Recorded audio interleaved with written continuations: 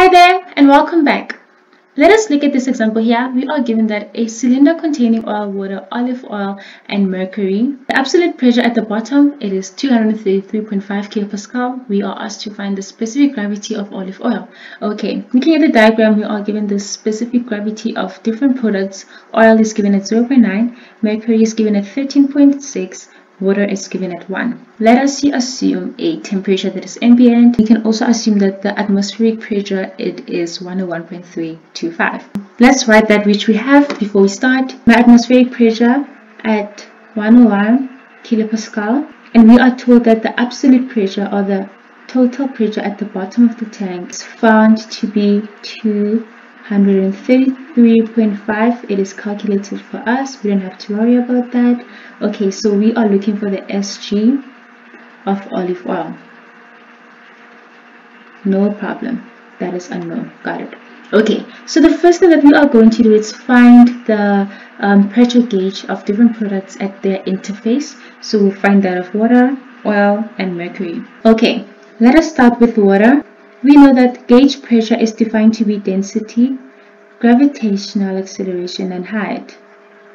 Right, and we can further derive this and express this as density can be expressed as specific gravity of a chemical product, in this case water, times the density of water at its reference point, 4 degrees GH. We are given the specific gravity of water and it is given as 1. So I'm just going to write 1. Multiply by the density of water at 4 degrees, it is 1000. The gravitational acceleration, it is 9.8 meters per second squared, times the height. Water in this tank, it is 2.5 meters deep. And if you punch this onto your calculator, you should get 24,500. And if you can see the units that we have here, it is kilograms per meter squared.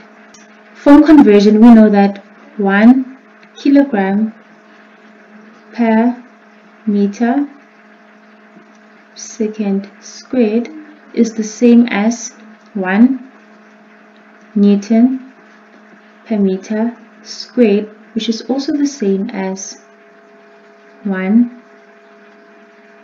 Pascal. So basically here we have Pascal.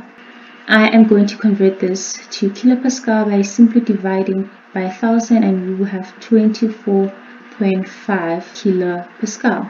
We can do the same thing for oil and mercury.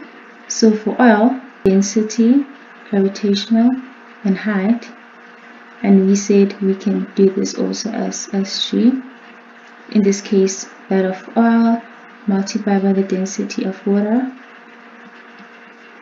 at 4 degrees, gravitational, and height. If you punch this onto your calculator after substituting, you should get 14,112 Pascal, and this can easily be written as 14.112 kilopascal. Let us do the same thing for mercury. Let's substitute. We are given the SG of mercury to be 13.6. Multiply by 1000 of water, 9.8 times, in this case we are given 0.4. So mercury is 0.4 meters deep into our tank. 53.312 already in kilopascal. I just divided by 1000. Step 2, it's to now use the absolute pressure formula. Pressure absolute, which is the pressure total at the bottom of our tank, it is the atmospheric pressure plus the pressure of the components that we have here, and we have P water, gauge water, plus gauge oil, plus gauge mercury. We know that this pressure atmospheric is 101.325 plus that of water. We just calculated it to be 24.5 kilopascal. That of oil was calculated to be, and that of mercury was calculated to be 53.312. Also, plus the pressure of the olive oil. We do not know the pressure of the olive oil, hence I'm going to make it subject of the formula. We are given this to be 233.5, so we are working in kilopascal. If I make the olive oil gauge pressure subject of the formula, if you calculate this and punch this onto your calculator, you should get 40.251. Step 3 will be now to calculate the SG of olive. We know that the gauge pressure of olive oil can be expressed as density, gravitational acceleration, and height, which can further be derived and expressed as, if I make SG subject of the formula, we should get the pressure gauge of olive oil, density of water, multiplied by gravitational acceleration, and the height.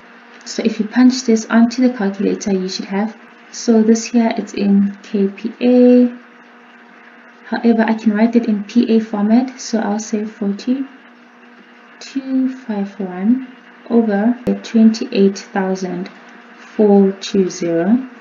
So this is in PA, and we know that kilograms per meter second squared is also in PA, hence the units will cancel out and you should be left with 1.4.